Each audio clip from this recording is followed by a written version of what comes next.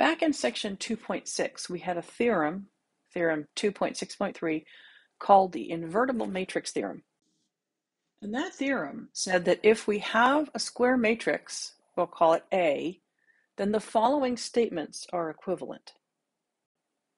As a reminder, all that means is that if you know one of these statements, you know all the other six. If one is true, they're all true. A is invertible. A is row equivalent to the n by n identity matrix. We call that I sub n. And A has n pivot positions. That means you can put it into echelon form, reduced echelon form. The equation AX equals 0 has only the trivial solution. N by n matrices C and D exist such that you can multiply A from either side by some matrix. Some matrix exists. That means that you can multiply A by either side by some particular matrix and get the identity matrix. That's 5 and 6. And number 7, A transpose. The transpose matrix, the matrix formed by transposing A, that matrix is also invertible. Now, it's important to remember that what this does not necessarily say is that if A is an n by n matrix, that A is automatically invertible. It just says that if A is an n by n matrix and A is invertible, then all these other statements are true. If A is an n by n matrix and you know that the matrix A only has a trivial solution, if you know this fact, then you also know that the transpose of A is invertible and that A is row equivalent to I sub n, and so on. It does not say that A is an n by n matrix automatically means any of these things. That's important, an important distinction to make. There's no if statement here. If A is an n by n matrix, that does not say that. Okay, that's an important thing to keep in mind as we go forward. Then in section 3.4, we added a number 8 to this list. The determinant of A is non-zero. So if you know A has n pivot positions, if you put it into echelon form, for example, and you can see that it's got n pivot positions, then you also will know that its determinant is non-zero. If you know that A is invertible, for example, then you can say that its determinant is going to be non-zero. If you know that its determinant is non-zero, this is kind of powerful. If you take the determinant of a matrix, a square matrix, and it's not zero, then you know all of these other things. So this is a pretty powerful addition. In the next section, in the section that we're in right now, in section 5.5, we're going to add one more line to this. Your book does not do this by adding an item 9 to the list. It does it this way. It just states in Theorem 5.5.1, the invertible matrix theorem, which is the same thing as we're working with here, it states by itself that an n by n matrix A is invertible if and only if lambda equals 0 is not an eigenvalue. But we can turn this statement around a little bit and use it to add to this list of equivalent statements. We can make this a number 9 here. Notice that each of these things is equivalent. In other words, if I know one of them, I know all the others. And what I'm saying here is that an n by n matrix A is invertible if something else is true. Or this fact over here is true if A is invertible. A is an invertible matrix. Up here, we said A is an n by n matrix, so we've satisfied this criterion here. A is an n by n matrix. Then it's true for an n by n matrix that if that matrix is invertible, all of these other statements are true. In fact, this is a new statement we can add to that list. So I'm going to say that if A is an n by n matrix, then it's true that if A is invertible, lambda equals 0 is not an eigenvalue. Oops. It is not an eigenvalue. And this if and only if statement, I've abbreviated it here because just like my usual, I'm out of room for anything longer than that. That means that I can either say that A is an n by n matrix and n by n matrix A is invertible as long as if this my lambda is not an eigenvalue, right? Lambda equals 0 is not an eigenvalue, this specific value. I also can say that if I find all the eigenvalues of a matrix A and lambda is not one of them, then in this other direction, I can also say, well, in that case, that matrix must be invertible. So in a roundabout way here, I'm saying that for some n by n matrix, if it is invertible, lambda equals 0 is not an eigenvalue, and if lambda equals 0 is not an eigenvalue, this statement is true, then so is this. And so if I can say that this statement implies this statement, and this statement also means all these others are true, then this statement implies this statement, which means this has to be equivalent to all the others. So we've just added a line 9, even though that's not quite how your textbook did it. So I'm going to erase this version. And so now what we have is an updated version, updated again, version of the invertible matrix theorem. Now it's taken me 6 minutes basically to add one line to this theorem that we already know, but it's nice and compact. So I'm not going to apologize for having done it that way. This is all stuff that we already know, and we've added another very powerful little tool to it. On the next slide, I'm going to talk about some other theorems that are related to eigenvalues and eigenvectors. Your textbook sort of lumps all of these various different theorems into one theorem 5.5.2, and we're going to treat this much the way your textbook does, which is to say that I want you to have some exposure to these ideas, but I'm not going to ask you to prove any of them, and in fact I don't think I'm probably going to take the time to prove any of them either. There's the proof of the third one in your textbook, actually, and number 5 is also proved for you in your textbook. If I have time, I'll go back and make another video at some point that proves the other theorems. But the textbook is it's calling it theorem 5.5.2. But it's lumping them all. It's 5 different theorems, and it's lumping them all into one theorem. So we're making 5 statements here, each of which really kind of deserves its own name, or at least its own number. In your textbook just isn't doing that. So let's just write them down, have a quick look at what they are saying, and then we'll just use them going forward. We won't actually take the time to prove them. We start again with the statement, let A be an n by n matrix. So the 5 statements that I'm about to discuss here all rely on the fact that the matrix that we're going to be talking about is called A, so we can talk about A. We can write A and know that what we're referring to is a matrix, and that A is an n by n matrix. That means it's square, and I could just say let A be a square matrix. But if I need to refer to the dimensions of A at all in any of the statements that I'm about to write, then it's helpful to have said that those dimensions are n by n. If I've already said that, then I don't need to worry about defining it as I go along. Our first theorem is if A is an n by n matrix, then A has at most n distinct eigenvalues. So as you can see here, I'm referring to n as an important feature of the matrix that I'm working with, and so it's important to have stated up here that A is the n by n matrix. If A is n by n, then this n has some meaning. If I don't say that up here, then this n has to be defined here. So this first statement is that A has at most n distinct eigenvalues. So if A is some n by n square matrix, then it's true that A has at most n distinct eigenvalues. If you take find all of the eigenvalues of A, some square matrix, with dimensions n by n, then there aren't going to be any more than n of those. There are only going to be up to n eigenvalues.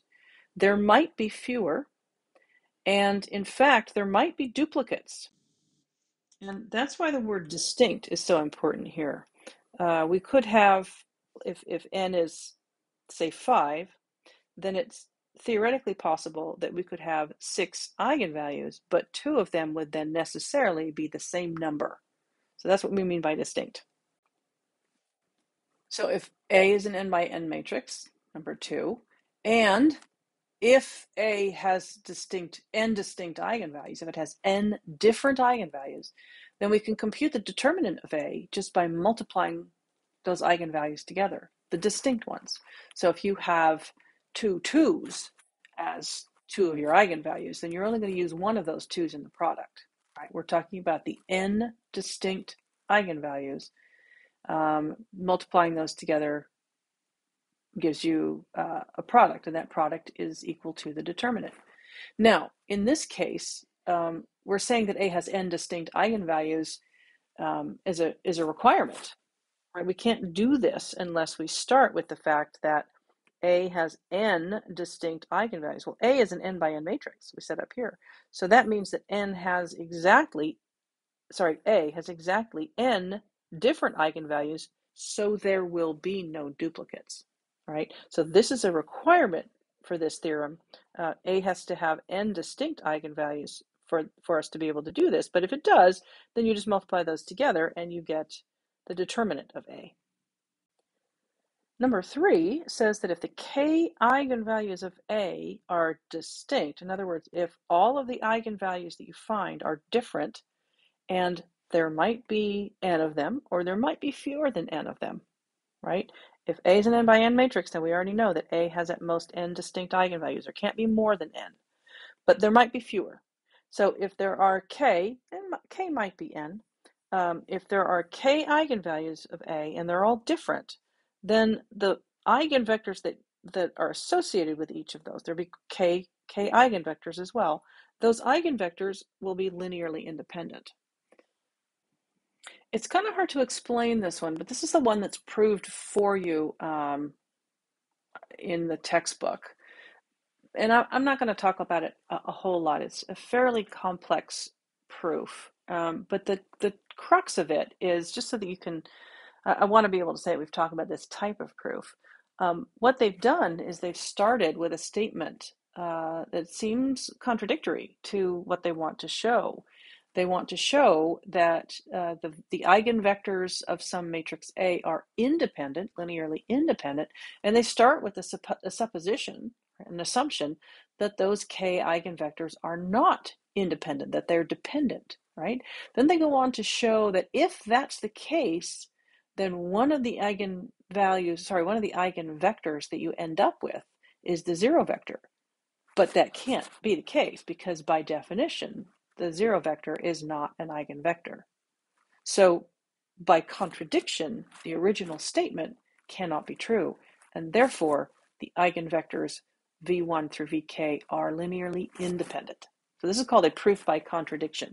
It's a bit more involved than I would necessarily expect you to be able to, I don't know, I would definitely not expect you to be able to produce a proof like this at this point, but it would definitely be worth going through it and reading to make sure you can follow it. It's tricky, so don't be too hard on yourself if you can't quite follow it. But this is the kind of thing that, depending on what your future holds for you, certainly math majors would be expected to be able to follow this kind of proof and potentially eventually be able to produce something like it as well later on in your careers. That's enough for us, though. If you have some eigenvalues for a square matrix A, and all of those eigenvalues are distinct, then the eigenvectors that go with them will be linearly independent. Now notice that this one does not go the other way. If you have k linearly independent eigenvectors, that does not necessarily mean you're going to have k eigenvalues that are distinct. It's an if-then statement, not an if and only if statement. So this one's a little bit different. Theorem number 4 says that if the vector x is an eigenvector of A that corresponds to some eigenvalue lambda, so we're just being generic here, some eigenvector x and some eigenvalue lambda, if x is the eigenvector that goes with lambda, right, these two things, that's the eigenpair, then a multiple of the vector x is also an eigenvector of A for all k not equal to 0. Now, k is just a scalar. Remember that an eigenvector is a vector that you multiply a matrix by. So if you have a matrix A and you multiply it on the right by the vector x, then you're going to get the same thing as if you multiplied it by lambda. So lambda is a scalar, and x is an eigenvector that goes with lambda, but that vector is just, it has direction and it has magnitude, right? Some of its magnitude comes from lambda. That's the eigenvalue. That's the scalar that we can pull out of it, as it were. Some other scalar on the same eigenvector is going to push that vector for a different distance, but in the same direction. So that means that if x is an eigenvector, then any multiple of x is also an eigenvector. Now, this notation here, I did this on purpose because it's not one that we've seen before, but I wanted you to see it. It's an upside down capital A, or at least that's how it's formed, and it just means for all or for every. So that symbol is equivalent to saying for every whatever, right? And in this case, I'm saying for every k that's not 0. So any value of k as long as it's not 0. Okay, our last statement, our last theorem here is that if A is an upper or lower triangular matrix, then the eigenvalues of A are just the diagonal entries. Now that one's pretty powerful because if you have a matrix in the form, let's just go 1, 0, oh gosh, 0, 2, I need a 3 by 3 here. Well, this one's in upper triangular form. It's a very simple one. Let's make a 3 by 3. Right, there we go. There's a 3 by 3 matrix. So that's my matrix A, which is an n by n matrix where n is 3. It's true for this matrix that A has at most n distinct eigenvalues. The largest number of eigenvalues that I'll be able to find for this matrix is 3. Let's see. If there are 3 of them and they're all different, then I'll be able to find the determinant of A just by multiplying those eigenvalues together. That's statement number 2. Number 3, however many there are, as long as they're all distinct, then the corresponding eigenvectors will be linearly independent. Once I find one eigenvector of A that corresponds to one of my eigenvalues, then I can take any multiple of that vector, and that's going to be an eigenvector of this matrix as well. And number 5 here, what this one is saying is that if A is an upper or lower triangular matrix, this one's upper triangular because everything down here is a 0, but not everything up here is a 0. So this is an upper triangular matrix. Then the eigenvalues of A are just the diagonal entries. So 1, 2, and 7. Now it has to be in this form for that to be the case, but if you get a matrix that's in this form, you can just look at it and say, oh, I know those are my eigenvalues. The proof of this theorem, this statement, is really kind of interesting, and I'm not going to spend a lot of time talking about it, but I do want to sort of jump on a couple of things. One is some vocabulary. This without loss of generality statement, the statement that the proof starts with, we're talking here about either an upper or a lower triangular matrix, right? And the proof only does it the proof only discusses an upper triangular matrix. So when it says without loss of generality, assume it's an upper triangular matrix, and what it's not saying but is implied there is this will also work for a lower triangular matrix. So that's what that without loss of generality statement sort of means. Now the thing that's cool about this one is we already know some factoids about upper triangular matrices, right? We know how to find the determinant of a triangular matrix. It's the product of the diagonals. Well, if you go back up here to statement 2, if A has n distinct eigenvalues, then the determinant of A is equal to the product of the eigenvalues. Now, this is not a bidirectional statement. A has to have A distinct eigenvalues to start with, but it's an interesting correlation, right? If this is an upper triangular matrix, which it is, then the determinant will be, just the determinant, right? I'm not talking about eigenvalues now. The determinant will be the product of the 3 diagonal entries. So the determinant here is going to be 14. Let's make a note of that. The determinant of A is 14. And then down here in statement 5, we say if A is an upper or lower triangular matrix, then the eigenvalues are the diagonal entries, right? The eigenvalues are the diagonal entries. And up here we say the determinant is the product of the eigenvalues, but we know the determinant is the product of the diagonal entries, right? So there's sort of a circular argument going on between these two statements and the statement we know from earlier about just using the diagonals of a triangular matrix to find the determinant. So I haven't proved anything here. I haven't actually even drawn a a solid conclusion, but I think it's an interesting correlation to observe. So that's our last of the 5 here. If A is a triangular matrix, then you can find its eigenvalues just by taking the diagonal entries. Just a quick statement here at the end of this video to point out there is not going to be a video for the last subsection in this textbook, in this section. It's called Eigenvalues and Eigenvectors of Linear Transformations, and we have not discussed linear transformations. So I'm not going to be lecturing on that subsection here, and I'm not going to ask you to read that subsection here. So for this section of the textbook, 5.5, we are finished. There's no video for the last topic.